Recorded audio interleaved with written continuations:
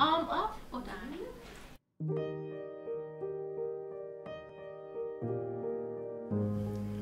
I need to hold something.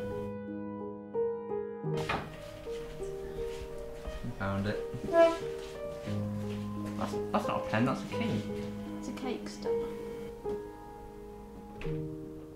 I'm going to find it hard not to look at the camera, Billy.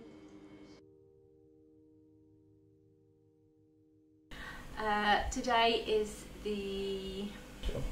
it's April. Is it the 17th today? It's the 17th of April today. I am a valuation surveyor. So I value houses for banks and building societies when people want to take out a mortgage. I have been doing that for about 14 years.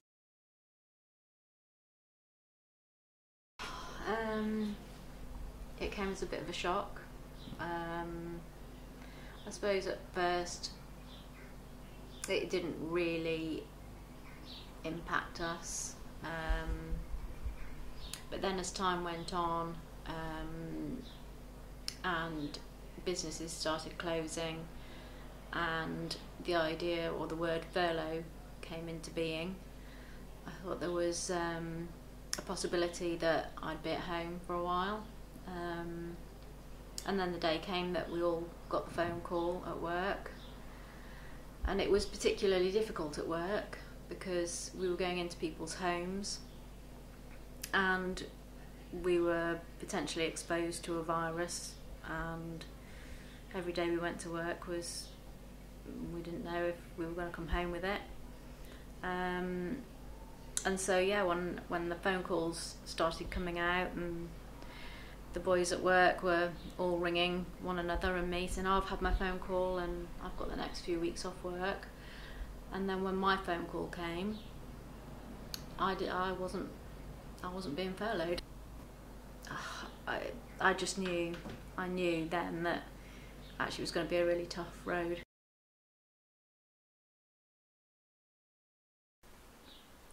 I think to begin with, it was okay. We stopped going into people's homes, so the immediate risk was eliminated, and working from home I think initially was great.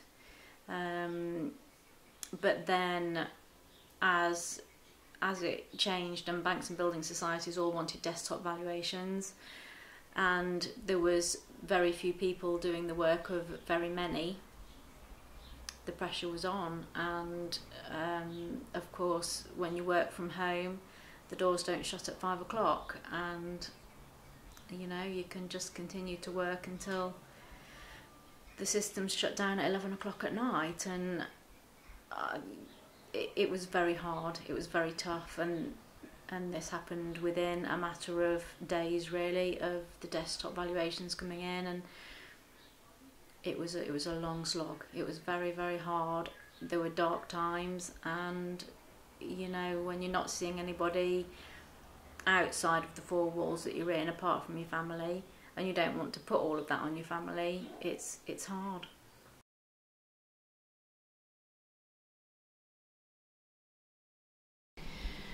So Mummy Yums came to mind when I was doing a lot of walking with the dogs when I was signed off work. I did a lot of walking, a lot of thinking about the finances, about how I was going to go back to work, whether I was going to go back to work, whether there was something else that I could do with my time. And I thought about whether or not I could bake for a living, do something that I enjoy, and Mummy Yums just came to mind with a bit of influence and help from my family. And yeah, it's something that I've done and I enjoy, and produced gifts and treats for family and friends over Christmas and birthdays, and yeah, it seemed like a good idea.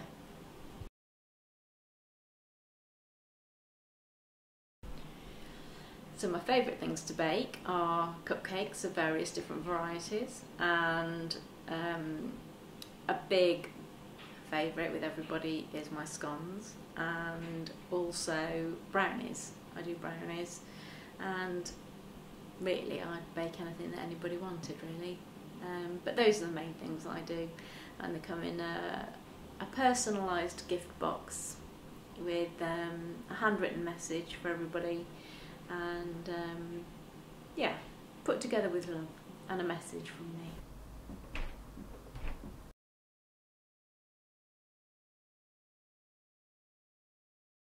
During lockdown, I've had a little bit of help with my baking and putting my business together. It's been a bit of a family affair. I think when I was off work, I had a lot of support from my family as well as work, and I suppose putting together Mummy Yums was a bit of a focus for me. Yeah, I had help doing cost analysis and ordering, and everybody had a job, and yeah, I had help, not so much with the baking, but more ideas and putting ideas together and brainstorming, really. And it's I think everybody has had a little bit of input into putting Mummy Yums together into what it is today. Right. So what is your name? Ellie. Ellie what? Healy. How have you helped Mum work around the house with Mummy Yums? Work around the house? Yeah, in baking and everything. Okay.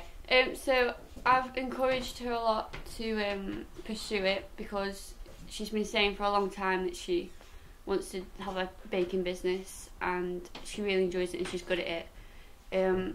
I helped make loads of boxes. I did taste tests for her. I got a lot of my friends involved. Helped to make her Instagram page, and just generally tried to encourage her to do it, because she had a lot of doubts about it. But Amy and Josh as well. Amy, yeah, my two best mates, Amy and Josh, they were very helpful with it all. They've bought a lot off her. They've kept track of how much money she's like getting and how much she's spending on other things, and what orders she's got. She's got like these order books and stuff, and Amy and Josh have helped with that.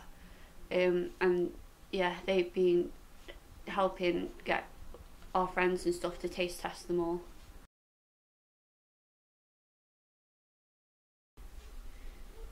Well, it's had its low points. There have been times where it's been quite tough to deal with, but I think she's very lucky to have the friends that she has, and the friends that I have as well, because they're very involved in her life. And she's very lucky to have a family that loves her a lot. So it's been difficult, but yeah, I think she's better, and I've tried to encourage the Mummy Yums thing because I thought it'd make her happy, and I think it has.